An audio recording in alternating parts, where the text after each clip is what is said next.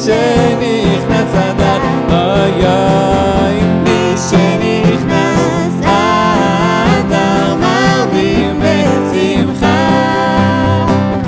משנכנס אדר מרבים בשמחה.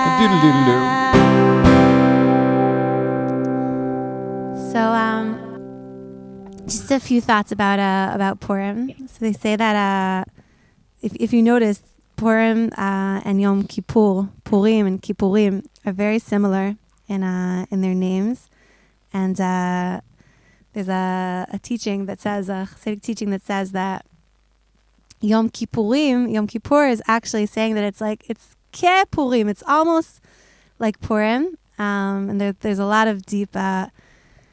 Meaning that if you thought that Yom Kippur was like a really special day, holy day, then it's only almost like how holy Purim is. Not that we're having here competitions between the different holidays, but there are those who say. And I think that it's really interesting if you kind of examine the differences and the similarities between these two very, very holy days. Where on Yom Kippur, what we do is we basically kind of like detach from the physical world for a day and kind of, pretend to be like angels and just spend all day praying, and we don't eat and we don't drink. Then on Purim, we really experience the total opposite, where we kind of dive into this world head first, with a big meal and food and drinking and celebrating and dancing and music and whatnot. And we find the holiness here, right here, around us, amongst us. And for me, that's one of the most powerful messages of Purim, which is that Hashem and godliness and holiness is right here, like right in front of us all the time. And Purim really teaches us to kind of open our eyes and unmask the world from this concealment that we're used to experiencing. We're used to walking around and, you see nature, and we don't always see what's beyond. We see things happening and we don't always understand the reasons for them or the hidden meaning. We don't always feel like we're living in this grand master plan. But Purim kind of comes and surprises us in that sense, that you read the story of the Megillah and God's name isn't mentioned even once, but somehow all the tiny pieces, fit together and everything leads to the other. And in the end, it just creates this big masterpiece where you just feel that there's some kind of greater plan behind it, that there's some kind of holiness, even when it's hidden, even when it just seems super simple and plain and natural. And I think that's what Purim is here to remind us, that the things that seem mundane throughout the whole year, just sitting and being together and singing and eating and drinking, are actually, there's deep, deep holiness within that. And you don't have to go far up to the sky, up to the heavens, to the angels to experience holiness, but it's really just right here around us if we just open our eyes and realize that there's a mask on this world, but underneath it, there is holiness in every single moment. So for me, that's a very powerful reminder. And we'll throw in one more Purim tune before we head to our amazing speakers that we have lined up for tonight. Thank you, amazing speaker.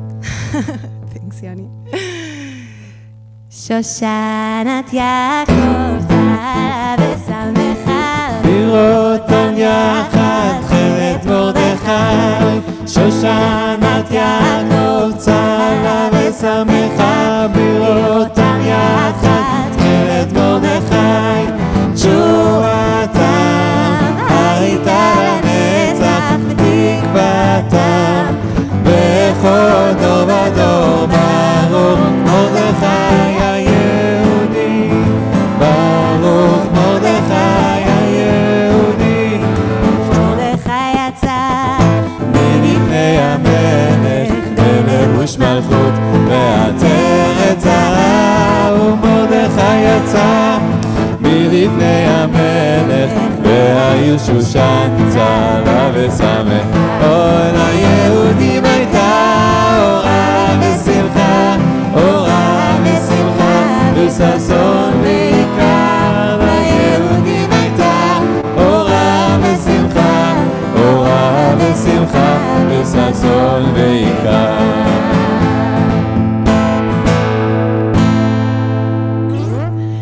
Thank you. So we are excited to present Benji Lovett, who since making Aliyah in 2006, the comedian Benji Lovett has performed for audiences all around the world. His perspectives have been featured on Israeli television and radio and in outlets such as USA Today, Times Magazine, BBC Radio, The Atlantic, and the Times of Israel. So please welcome Benji Lovett for some amazing comedy. Woo-hoo. Thank you. Thank you, Yonina. Good evening. It is such an honor to be with all of you live from Masada.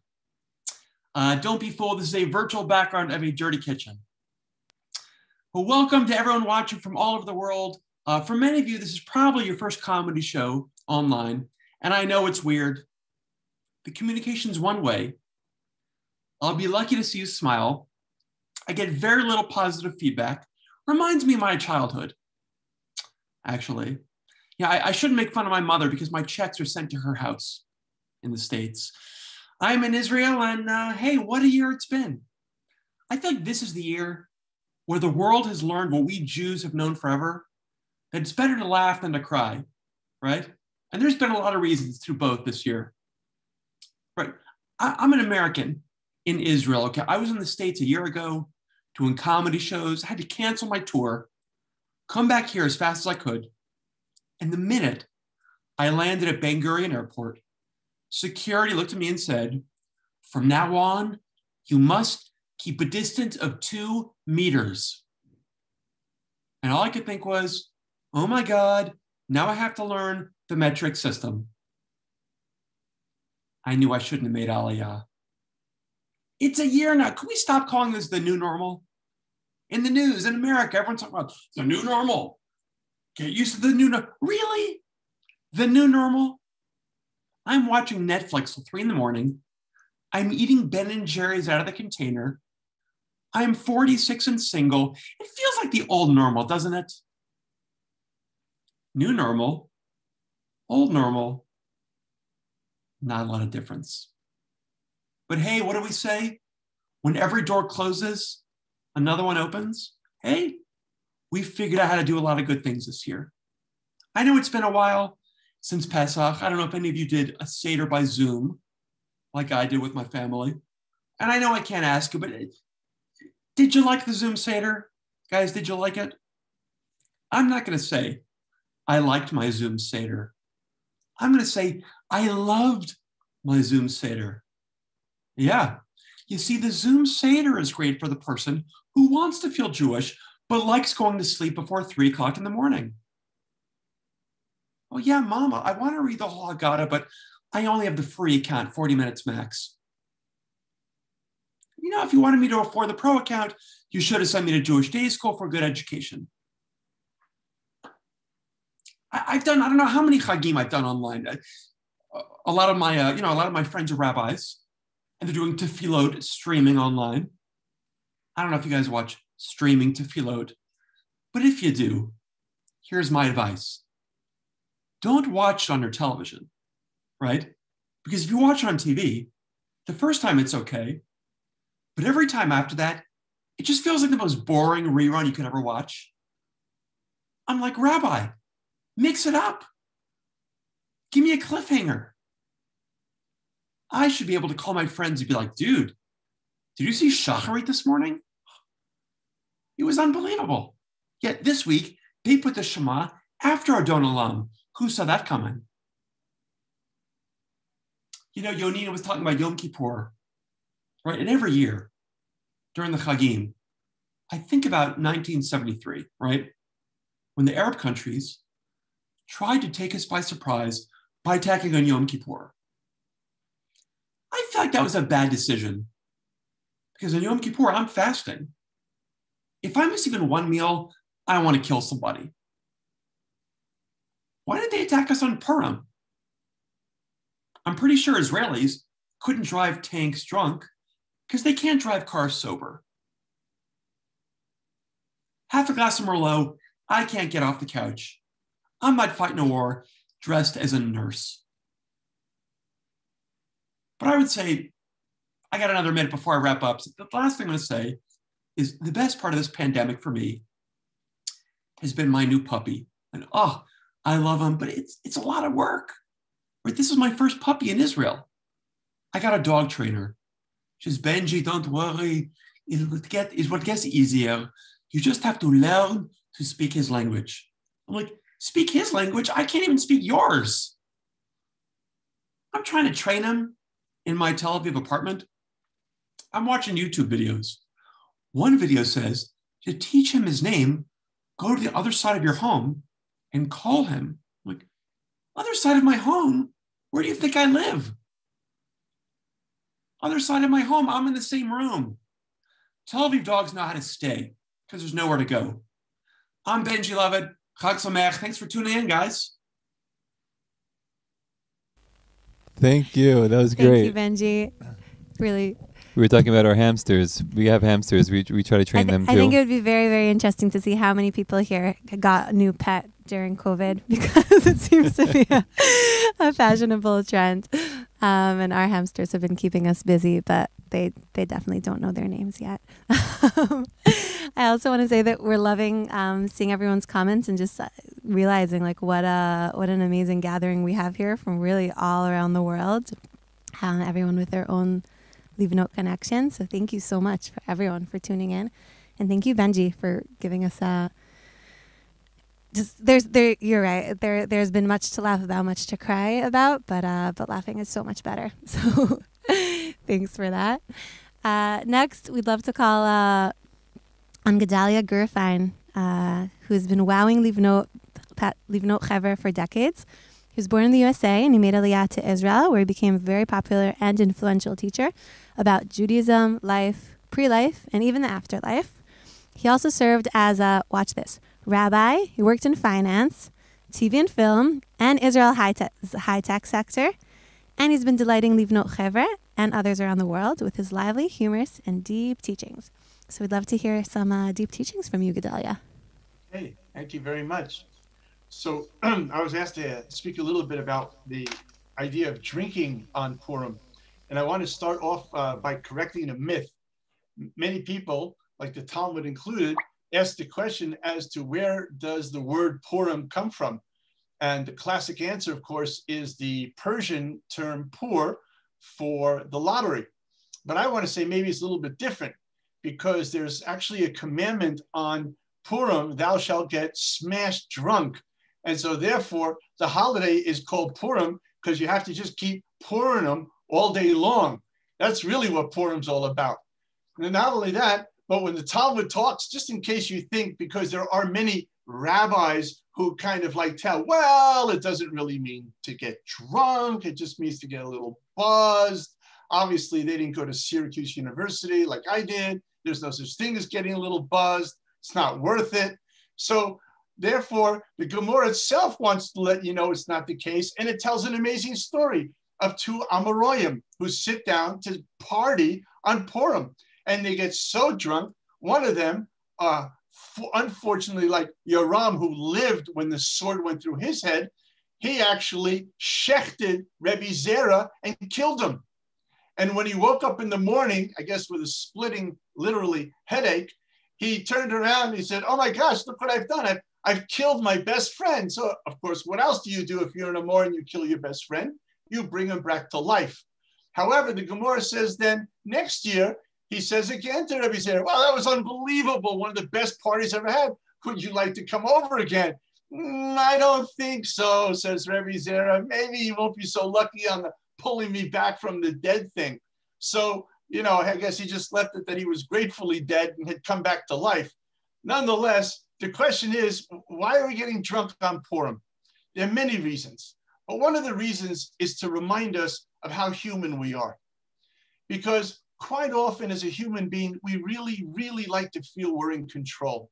We really like to think we've got it all down, buttoned down. We know what's happening. We know why this is that and why that's that and so on.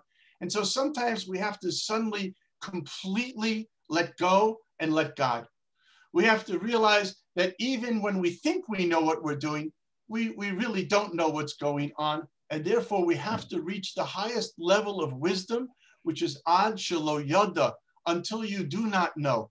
Because a true scholar who really learns Torah is a man or a woman who realizes that the more that they learn, rather than feeling how great they are by what they've learned, have instead come to the realization of yet how much more there is they don't know. So therefore, the more one learns, the more one has horizons that show them that really we know nothing. And so Purim is that time of letting go. And what I'd like to focus on a little bit in this tight window here is the idea of why we as Jews, when we get drunk, we say l'chaim. There's the classic example because, many of us have probably had Irish Catholic friends as I did growing up. And you learn that when the first bottle's broken over somebody's head, it's going to get really serious in the bar. But then you suddenly come to Jewish homes and you get drunk. And not only is there no violence, but there's an excessive overflow of love. And suddenly all the things that maybe you really wanted to say and really wanted to feel, suddenly, like it says, nichnas yayin yotze sod, the wine goes in and the secrets come out. So here's the secret to life and why it's associated with drinking.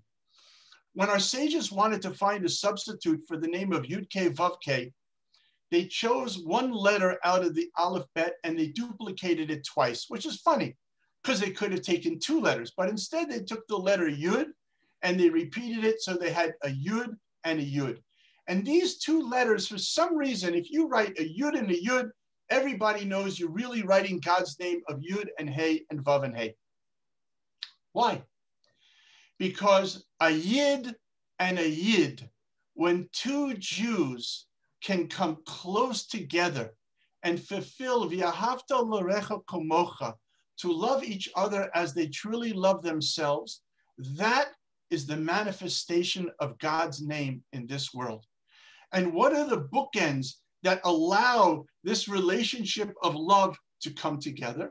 So the outer two letters of the word chayim, of lechayim, to life, are chet and mem. Chet, mem spells cham, which is warm. So when two Jews, in order to be able to come together, it has to have two functions. One, devorim shebelev nichnasim belev. Words of the heart enter the heart. So they have to open their heart and allow there to be warmth between them. On the other hand, there has to be a wisdom.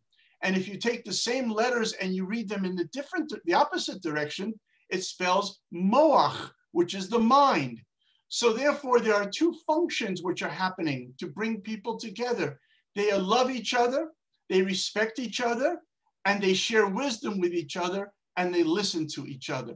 When they have the love and the wisdom, that pulls the two yuds together, and that creates life. And that's the real idea of being able to get ad shelo yada, until you do not know anything, except for the fact that you know that God knows everything. And for that, we raise our cup on Purim and we say l'chaim. Okay, that was the end. Thank you, Gedalia. Wow, that's amazing. That's so deep. Honestly, it made me feel like drinking this Purim, but as I don't know if you guys can see that there's somebody in here who it would not do them so well to get drunk this Purim. So they'll have to wait for a different year, but it's fine. I think this little person has their own adelo yada, being beyond knowledge, pre-knowledge, which is very deep in its own. But thank you for those awesome words of inspiration. I want to just explain Yoni's disappearance here for a second. He's performing his fatherly duties and checking on our sleeping children. So thank God for good fathers. And next up, we are calling upon some awesome music, which I'm very, very excited to be hearing. We have with us here tonight Yehuda from the Moshav Band. Personally, Yoni and I just completely love the music of the Moshav Band and really just grew up on it. The Moshav Band consists of Yehuda Salomon, who's an Israeli-American singer, songwriter, and chazan, and his former neighbor, David Swirsky.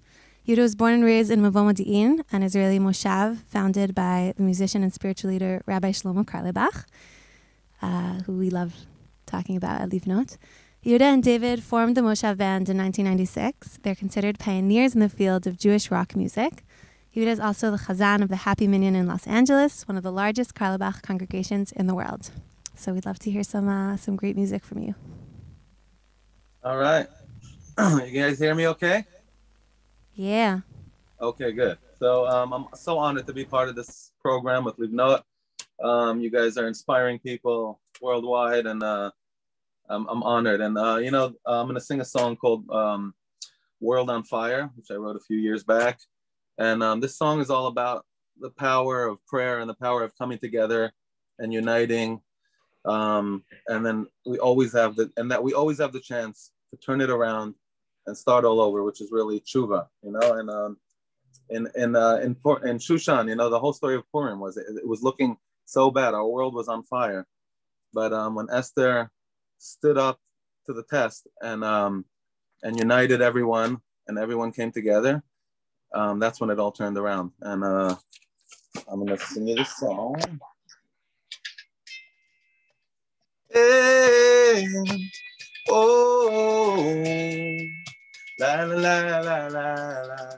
Everybody got their heads in the clouds, heart beating like a train on the ground, high speed on the clock now. Turn it around, start over. Epidemic of the world is fear. Try running, but we're all still here. You can't grow nothing when you water with tears. Turn it around, start over. Can't win, can't lose. I need you. Can't breathe, can't move, can't live without you. The whole world's on fire. Flames again and higher. We'll carry each other. Turn around and start all over. I can feel the danger when everyone's a stranger. We'll carry each other. Light a flame and start all over.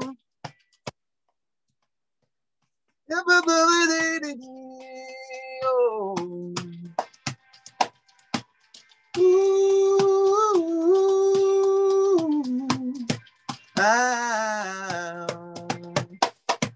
Everybody got their hands in their pockets, plugged in, tied down to the socket. 3, 2, 1, blast off like a rocket. Turn it around, start over. The sickness in your heart is real. You know it takes some time to heal. A broken dream and a spinning wheel. Turn it around, start over. Can't win, can't lose. I need you. Can't breathe, can't move, can't live without you. The whole world's on fire, flames are getting higher. We'll carry each other, turn around and start all over. I can feel the danger when everyone's a stranger. We'll carry each other, light a flame and start all over. Maybe we don't have to run for cover. I believe that we'll find each other. It's a miracle that we keep burning. Light the way, yeah, light the way. Can't win, can't lose, I need you. Can't breathe, can't move, can't live without you. Can't breathe, can't move, can't live without you. Can't breathe, can't move, can't. Whole world's on fire, flames are getting higher. We'll carry each other, turn around and start all over. I can feel the danger when everyone's a stranger. We'll carry each other, turn around and start all over. Whole world's on fire, flames are getting higher. We'll carry each other, turn around and start all over. I can feel the danger when everyone's a stranger. We'll carry each other, light a flame and start all over. Hey, light the way. Start all over, start all over. Light the way. Start all over, start all over. Start all over. We can start all over. Start all over. Start all over. Light the way and start all over. Yeah. Thank you guys. תודה רבה. חג שמח. Good Purim. Thank you, Uda. Woo! It's a kif. What a treat. Thank you. And such a perfect song for Purim. It's, starting all over and coming together. And yeah, amen. We need more of that. Definitely. I feel like all this social distancing is How's my hair? welcome back, Yoni. Yeah, with all the social distancing, we got to make sure that we don't become strangers to each other, and it just makes us miss each other more, and give more virtual hugs, shomer hugs, air hugs, whatever they are. But we need those hugs. We really do, as people. So next up, we're excited to have here Shira Weinberg-Kahn, who has been a big influence on Livnot Chevra since she did her national service as a Bat Shirut Lumi at Livnot in Tzfat. Woo! We love Benot Shirut. In the last 2 years, Shira gave a sudden halt to her law career and flew across the ocean from Israel to become an educator, together with her husband, Rav Mati, at Princeton University. Cool. Wow. Why did she do this? Because meeting people and learning with them is far more interesting than writing legal opinions. That's amazing. Shira, we'd love to hear from you.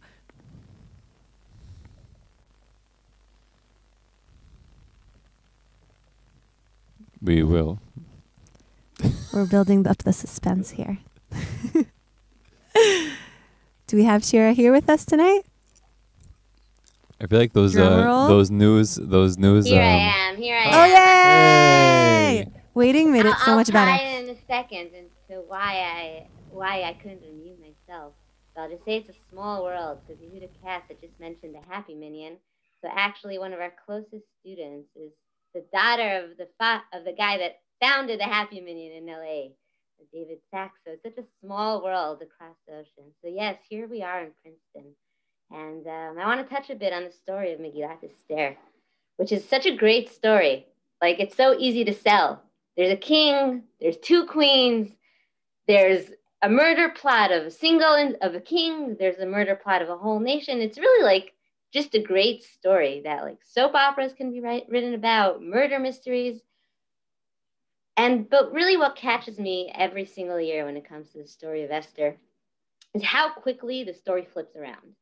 Right, it starts, there's a king, things seem like they're going one way, and then like while you're listening to the story without noticing, suddenly everything flips around.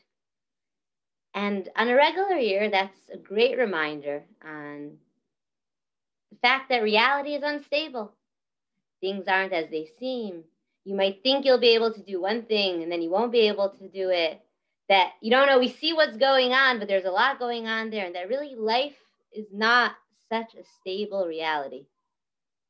But this year, somehow, after a year or so of COVID, I didn't quite feel that I needed a reminder that the world is not a stable place. I don't know about you. There's just so much instability. The truth is, I don't even know if tomorrow my kids will have school again. To plan ahead, for those that don't like planning ahead, this is a great year, right? Because once you're expected to plan ahead, if you're going to plan ahead a wedding a year from now, you're crazy. Who can plan a year ahead from now? And suddenly this whole reality of instability became like a really every single day reality of my life, of our lives, that you don't know what's going to be. You kind of hope and pray for the best, but you really, really don't know. So I come to Megillat Esther this year, and I asked myself, okay, so what am I going to learn from the story of Esther? I do not need a reminder of how unstable reality is. So I looked into the story, and there's really a lot that can be learned, but I want to focus just on a specific point. In the highlight or the turning point of the story, which you can argue there are many, but there's one point where Haman decided that he wants to kill all the Jews. Mordechai is out there crying for them. And he goes to Esther, the queen, and he says, you have to go and ask the king for our lives. And she says, no, I can't. I wasn't invited. What's going to be? And then he says to her something amazing. He says to her, don't think that you can escape to the king's house from all the Jews. Now, what's he telling her? Is he telling her, listen, we need you. If you don't come and save us, we're doomed? No, that's not what he's telling her, because in the next sentence he says, don't worry. If you don't go, we'll be okay. Someone will take care of us. So what is he telling her? Why does he come and tell her, you have to go? I think that what Mordechai is telling Esther is that, listen, we all go through hard times in different scenarios in life. And it can be scary and pressuring. And what do you do? And the first thing that I want to say from Mordechai is that he's saying, don't worry, the world will be okay. The world will be okay. But the real question is you. Where will you be? What are the things that are your essential identity? Who do you want to be? Where do you want to go into? Because we will be okay. But who do you want to be, Esther? Do you want to be a part of the people? Do you want to be a part of this peoplehood? Or do you want to step out and be in the king's palace? Do you want to close yourself off and be scared of life? Or do you want to think, what are the things that are most important to you, that you want to go and stand up for? Because we'll be okay. Really, we will be okay. But you, what do you want? And Esther hears this. And what does she do? She puts on her mask. She dresses up in royalty. And she goes to the king and she reveals who she really is. That she is part of the Jewish people. And that she wants to stand up for them. Not because they need her, but because she wants to be a part of those people. And coming to Purim this year, that's what I'm going with. There's so many hard things out there and it could be overwhelming. So first of all, Mordechai's notion, the world will be okay. But Shira, what are the masks that you want to wear and take off? What do you want to be a part of? What are the things that are important to you to bring forward? Where do you want to be? Where do you want to go into? And I think that in this instability, at the end of the day, that's the one question that I'm taking from the story of Esther. Where is the places that I want to stand up to? What do I want to be a part of for myself? Where do I want to connect to my people, to my inner self on all levels? Where do I want to step up? Again, to come back inside. I really wish to us all that we manage to put on the costumes that we choose, just to take off the costumes that we don't want, that we manage to step in our most royal and profound way, like Esther does, and connect to the things most important and sincere to us. And it's such an amazing opportunity to come here and connect like this from all over the world, where we're walking into this royalty of Purim together, just like Esther did. Chag Sameach.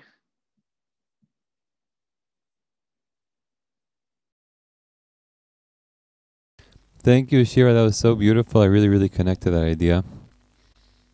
Mamash. Oh, I guess we both do. Yeah. Yeah. So inspiring and so powerful. So thank you for that.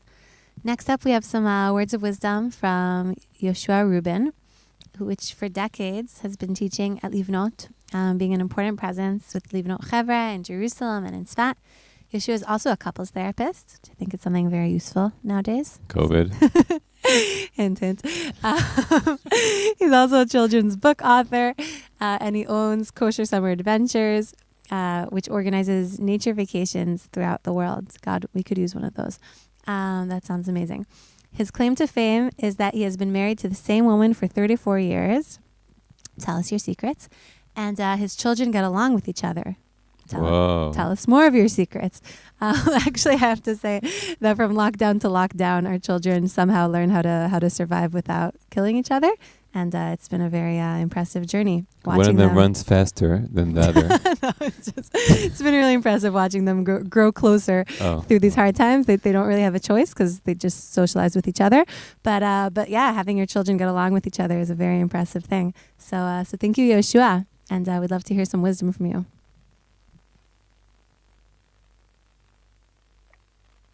Cool.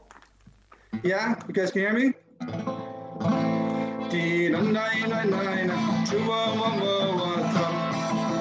הייתה לנצח. איי איי איי ותקוותה בכל גלובה. דידי נה נה נה נה נה נה נה נה נה נה איי איי נה נה נה נה נה נה נה דידי נה נה איי איי איי נה נה נה נה נה נה ya na na na na na na na ya na na na na ya na na na na ya na na na na na ya na na na na na na ya na na na na na ya na na na na. You know, I want to dedicate this nigun to Steve Brown. What people don't know, Steve used to drive around Manhattan in his Jeep, and he had a cassette that Livnot made, and he played it so many times, he wore out the tape. You know how you know you love a nigun? When you play it so many times that the tape isn't there anymore. All you have is the nigun.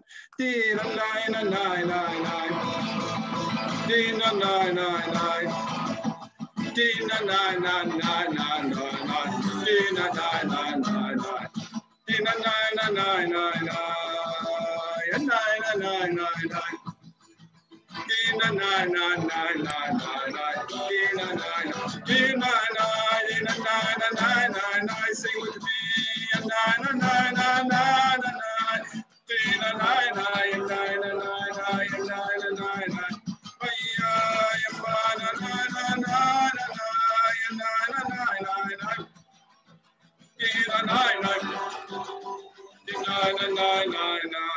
You know, really, if it was up to me, there's so many special people here tonight. I wish you guys could hear Reuven Goldfarb. Amazing. Not from this world. Okay, I'll tell you one thing.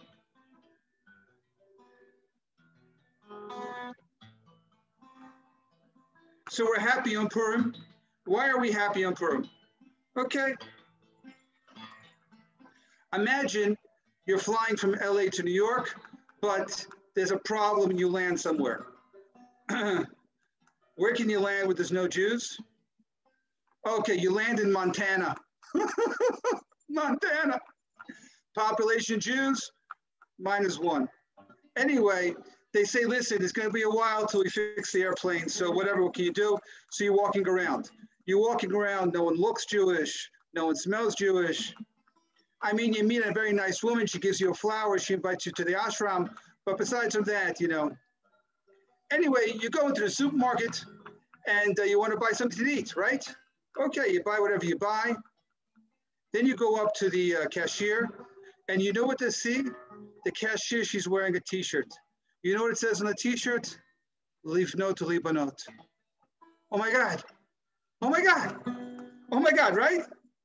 You know what happened? I'm not alone anymore. I'm not alone anymore. Gewalt, I'm in the middle of Montana, right? I'm not alone anymore. You know what that means? That means when Jews decide to wear their Livnot t-shirt, when they decide to tell the world, I'm Jewish, you know what that means? I'm not alone anymore. There's one Jew, and he's driving around Manhattan, and he's playing all these nigunim. Steve Brown. Do you know why? Because he doesn't want to be alone anymore. It's like the deepest thing in the world. You know what the Megillah tells us? Ish Yudi Hayab Shushan Birah. There was one Jew. How did they know he was Jewish? You know how he knew he was Jewish? Because he looked Jewish. Because he dressed Jewish. Because he ate Jewish. Because he sang Jewish. You know, I want to bless everyone. You know what Purim's all about? I'm so happy I'm Jewish. I know it's not politically correct. I don't want to offend anyone. But I'm so happy. I'm so happy that I do Jewish. I'm so happy I eat Jewish. I'm so happy I sing Jewish. I want everyone tomorrow, especially on Purim, you should put on your Livnot t-shirts. You should sing your nigunim. And you know what's going to happen? You're going to walk around the streets and you know what's going to happen? You're going to find another Jew. That Jew is a hidden Jew. That Jew is a little scared to be Jewish. So put on your t-shirts, sing your nigunim, and suddenly You're going to find all these hidden Jews. I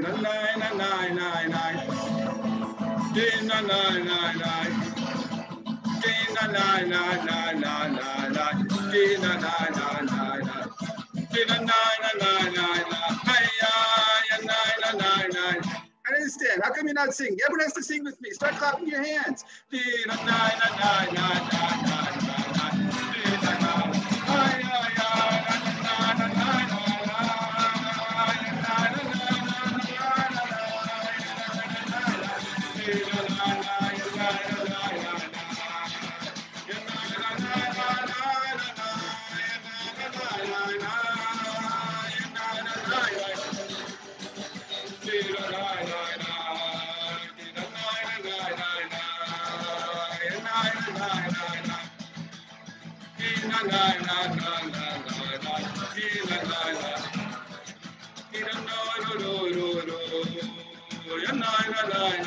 Last time.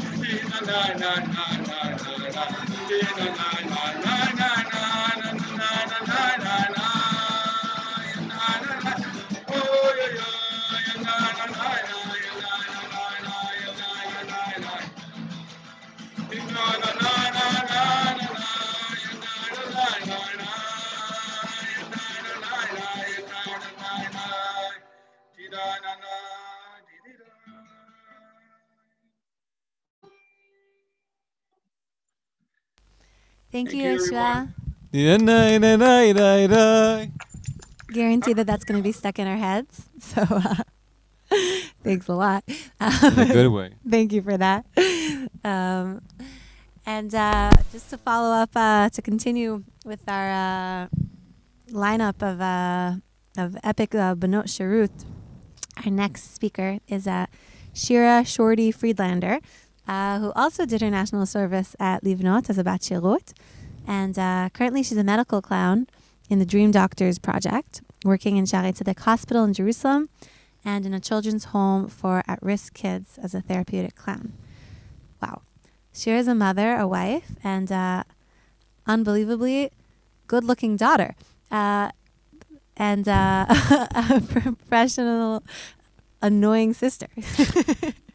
Shira claims, who wrote this bio? Shira claims that she finishes most of the food on her plate and that she brushes her teeth an average of 1.5 times a day. Which is good.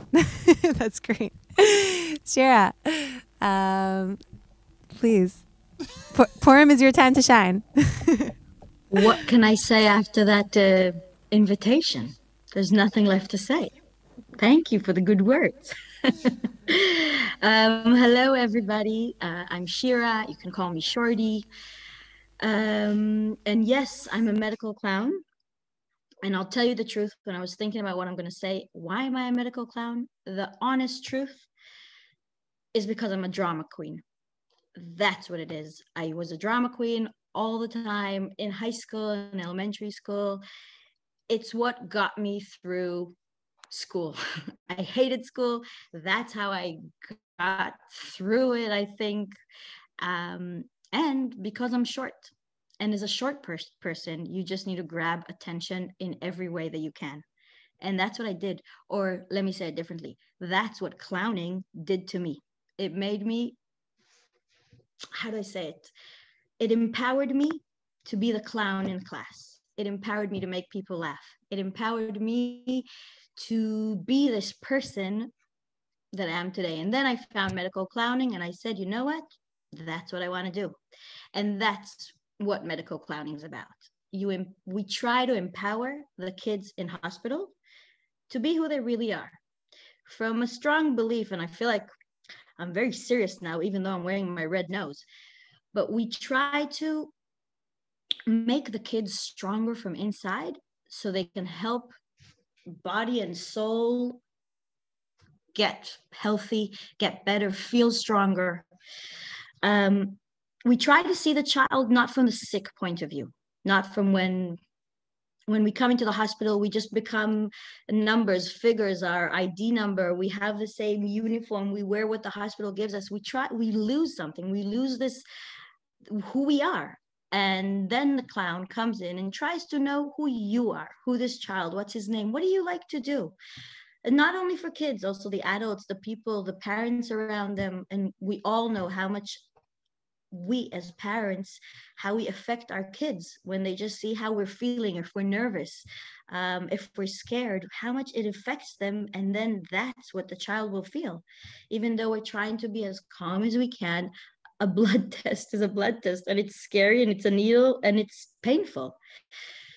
So when the clown tries to come in and either distract the child or try to just be playful, and you can't really ignore a person that comes in dressed all colorful, wearing a hat or something and a red nose, that if you think about it, the red nose is the smallest mask that you can put on your face. And it's been, I don't know the exact years, sorry, but it's been around forever. It comes from the history, from the person that's always drunk and always has this red nose and always falls and falls and falls on his face, and everyone just enjoys laughing at that person. And that's what the clown is. He's not about succeeding. Well, he is. He wants to succeed. He wants to be normal. He wants to be in the path that everyone's trying to go. He wants to be that person that will be the best in class and will jump the highest and be the first at everything. But he keeps falling and he keeps failing. And clowning is about that, is watching the person fall down, but getting up again, fall down again, but getting up again. And that's something that I really connect to, because it happens to all of us.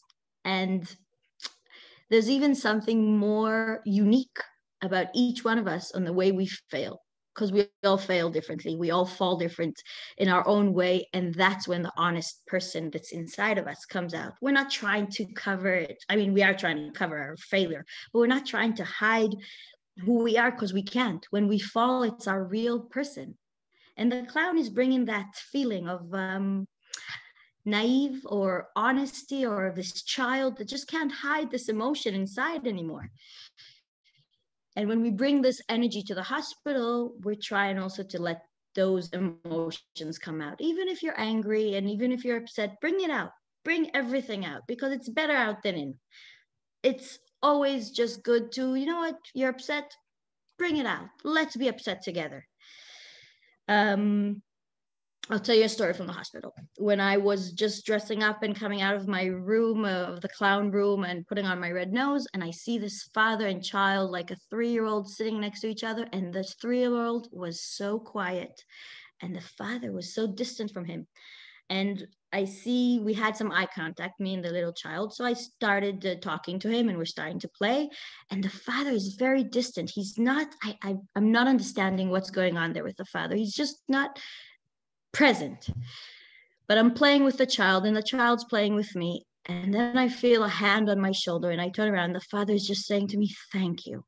And you can see in his eyes how much he really just needed someone there. A few minutes later, I see the mother coming in, and I realize that they just got a really bad news about the child, that the child is sick. And the father just was waiting for the mother to come, because he couldn't hold it in, and he couldn't speak to the child or look at him. And sometimes the clown, or at least I, was there just for that, to distract the child and for the father to know that someone is there to be with him. I wasn't even trying to be funny. I wasn't even trying to be, I don't know, grab extra attention. I just had my red nose on me, and the child saw that person that he could just connect to, because his father wasn't there. And that's also medical clowning. It's not always about being funny. It's not always about pulling the best joke to make everybody crack up. It's just to be there with the hand on the shoulder or stand next to each other, because it's a very big system out there of hospitals, and the clown tries to be wherever he can. So as you said, I work at the Dream Doctor Project, and for a while we work in 30 hospitals in Israel, and we try to also take it out of the hospital. We try to work also in schools that kids, boarding schools that kids can't go home anymore because they're at high risk at home, or their families can't have them. And we try to bring some therapeutic clowning there. We also have been sent around the world to be as at risk at disaster zones like Nepal in 2015 with a big earthquake there, and Haiti in 2010, if I'm not mistaken. Israel sent the clowns there as part of the field, the hospital field school, if the hospital field medical hospital. And we're also understanding that clowning has room in our society in many, many, many levels. And a lot of places need it and want it, and want to get stronger through clowning, through something different, through something that can make us stronger and look at our life in a different way. We like to say that we call ourselves dream doctors, but we like to say that we are doctors of imagination, and that the hospital is our big playground. And I have to say that when I come to the hospital, I try to not be Shira, and I'm just Shorty for a few hours, just to bring that energy of playfulness to a hospital. So Chag Sameach, everybody. I hope you have a wonderful and meaningful Chag, and stay healthy. Thank you. Thank you, Shira. I wish you were there when I got my shot. It was very scary for me. Right, our corona vaccines. But wow, kol hakavod for the amazing work that you do. Wow, guys, this hour has flown by, and we have our last speaker here with us tonight, Michael Even Esh, who we just love hearing anything you have to say, Michael. Seriously. Michael is a teacher and outdoor educator at Livnot, which he considers his spiritual home. He also teaches tour guides. I was one of them. Right? And leads birthright groups. He lives with his family in the Golan Heights and can often be found in his pirate ship treehouse. Obviously, Purim is his favorite holiday. Michael, as our final speaker for tonight, we'd love to hear some wisdom from you. And here you go. Arr.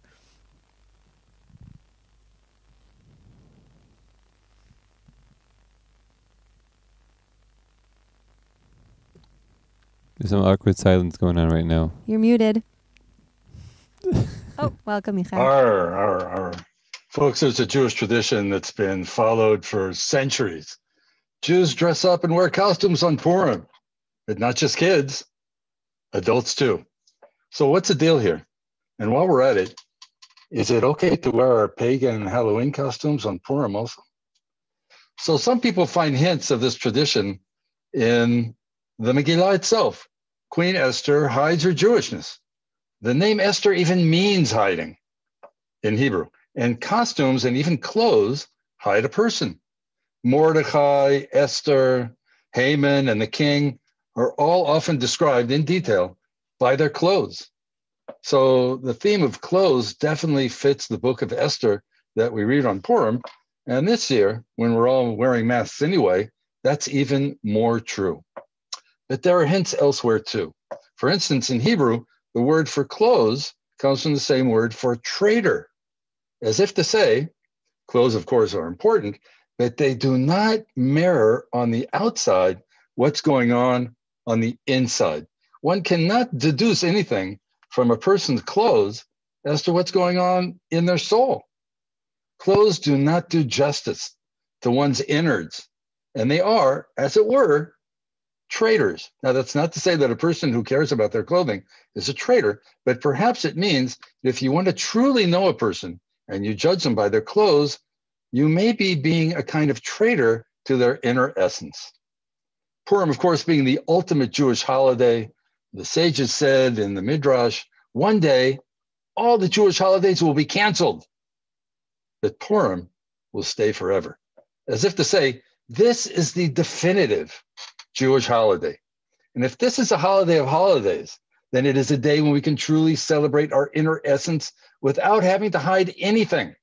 It's a day when we can let down our tortoise-like defense mechanisms and just be ourselves. But on Purim, we go one step further. We let out our beautiful inner essence and we let it be expressed on the outside. So what is often a traitor then becomes a double agent.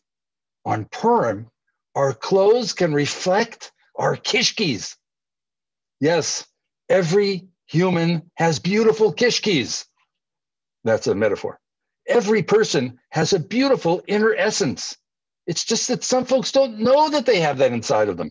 And some folks don't know that you can let that flow outwards. And some folks don't know how to let their beautiful inner essence flow out.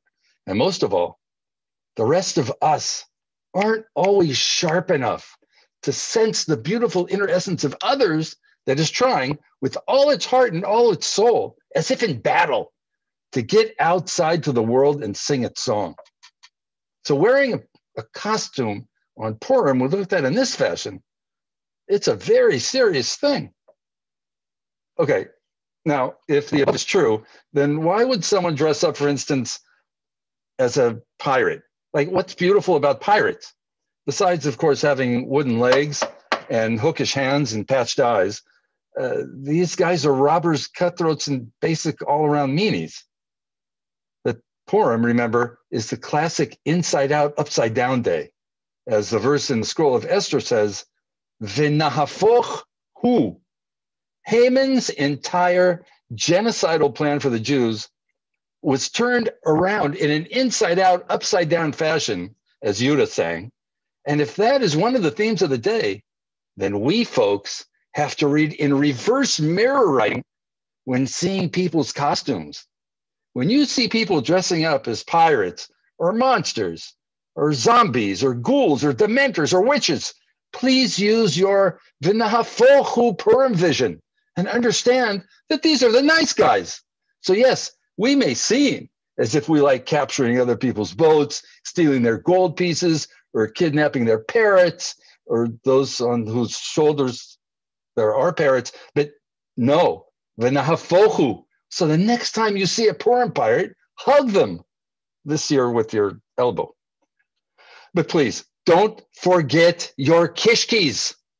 In the end, the fiery hate of witchy Haman is extinguished by the watery, Dorothy-ish love of Esther for her people. We need to emulate Esther, who followed the Torah's yellow brick road and reached home sweet home, the Kansas-like redemption of the entire Jewish people. So on Purim, don't think water, don't think fire, think water, water. Hi, I'm melting. Chag Sameach.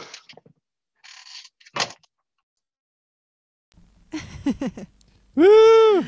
Hi, Michael. Thank you for that. Thank you to everyone for I joining have to us say tonight. that, Michael, if you're trying to be a scary pirate, you're just too nice. So my whole Focho thing isn't working on you. It is. It's very confusing. But anyways, so thank you so much to all of you for joining us from around the world tonight, and for all these incredible speakers, and for all the great music and the wisdom, just helping us all connect to Purim a little bit more and connect to each other and start the celebrations a few days early, which is always fun. Because why wait till Purim to experience the holiness of Purim? If we could start it right now. Just don't start drinking too early, because that could be a little much. It's true. But we could start dressing up early. And maybe we'll just finish off with a final song before we say goodbye to everyone. So on the theme of happiness. Here's a little song I wrote. You might want to sing it note for note, so don't worry. Be happy. Don't worry, be happy. In our lives we have some trouble. If we worry, we make it double. Don't worry. Be happy. Want to see you all snapping with us.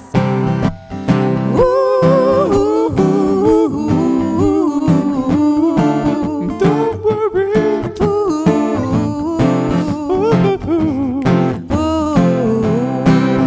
Don't worry, be happy, yeah.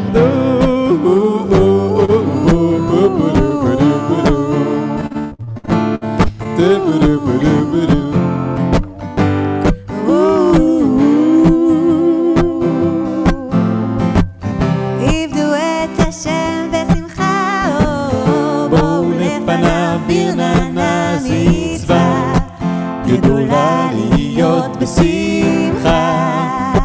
One more time. עבדו את השם בשמחה, בואו לפניו ברננה מצווה, גדולה להיות בשמחה. Everybody out, hey, hey, don't worry. Be happy.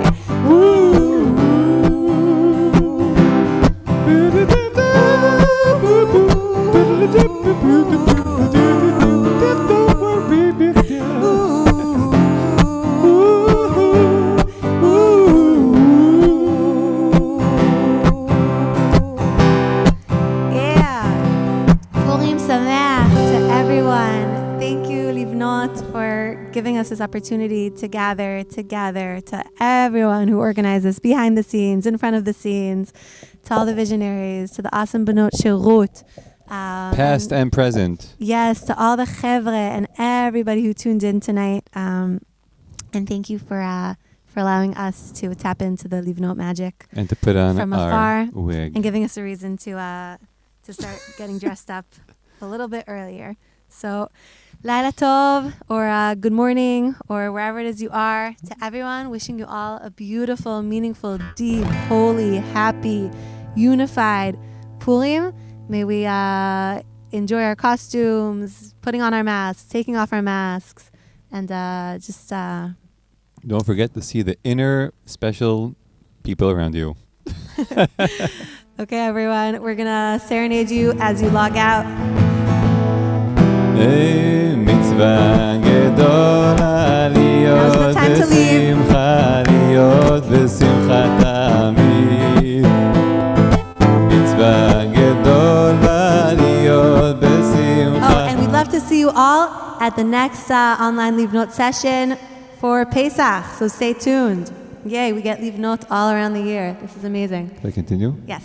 להיות בשמחה תמיד, איי, מצווה גדולה, להיות בשמחה, מצווה גדולה, להיות בשמחה, להיות בשמחה תמיד, איי, מצווה גדולה, להיות בשמחה, מצווה גדולה, להיות בשמחה, להיות בשמחה תמיד.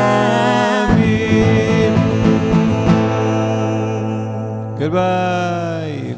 Who is disconnecting this?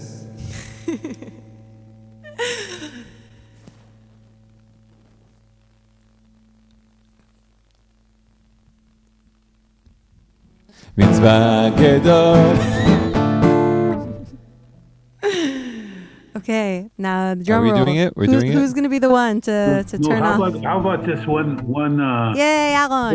one little leave note, let's teach him something. Deep inside my heart, I've got this Everlasting light is shining like the sun. It radiates on everyone. And the more that I live, the more I've got to give. It's the way that I live. It's what I'm living for. Deep inside my heart, I got this everlasting light. It's shining like the sun. It radiates on everyone. And the more that I give, the more I got to give. It's the way that I live. It's what I'm living for. As if you're drunk. How do I do that? Oh, deep. I got this everlasting light. It's shining. Could fool me. Like the sun, it radiates on everyone. That's like an opera singer. And the more that I give, the more I got to give. It's the way that I live. It's what I'm living for. Okay, to anybody who hasn't left until now, you will be disconnected. You're sorry. Well, we can all keep on sitting around in our seats and feel connected. Nachan. Because we won't see each other on the screen. Okay, so Purim Sameach, everybody.